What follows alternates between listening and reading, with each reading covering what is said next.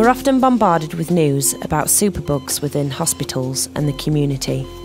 Bacteria, diseases and infectious outbreaks cost the country millions every year. Government legislation and advances in technology are helping to combat this. And today we're going to show you how antimicrobial wall cladding can act as an additional line of defence in reducing the spread of bacteria. So, what does antimicrobial mean?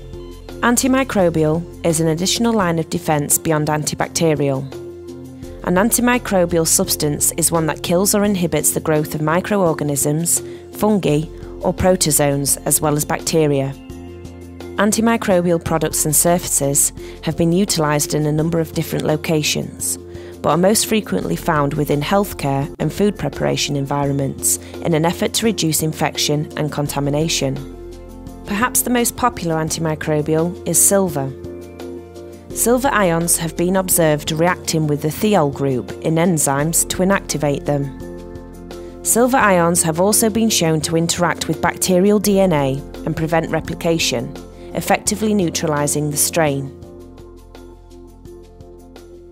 BioClad has not just been independently tested in laboratories, it has been tested in real-world use. Microbiologists undertook tests at a UK care home kitchen for bacteria levels on 35 separate surfaces ranging from door handles to ceiling tiles.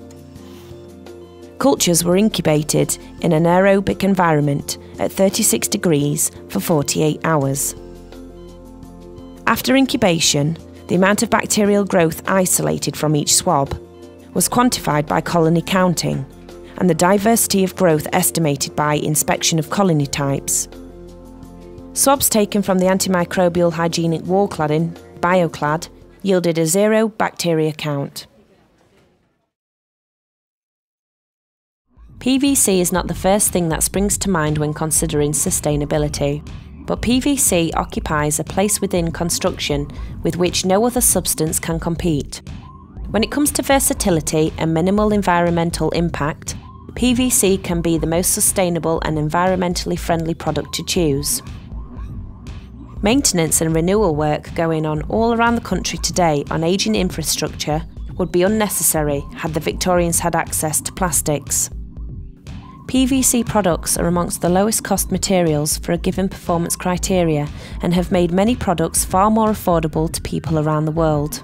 The head of sustainable development for London 2012 Olympics reversed an earlier decision not to use PVC. The ODA concluded that the functional properties of PVC make it the most appropriate material in many circumstances, stating that there is no better alternative product and therefore the longevity of the PVC should be recognised. The environmental and social impact across the whole life cycle played an important role in the ODA's decision. BioClad is set apart by encouraging the increased life cycle of the product itself through the provision of a lifetime warranty. Finally, BioClad is heavy metal free and 100% recyclable.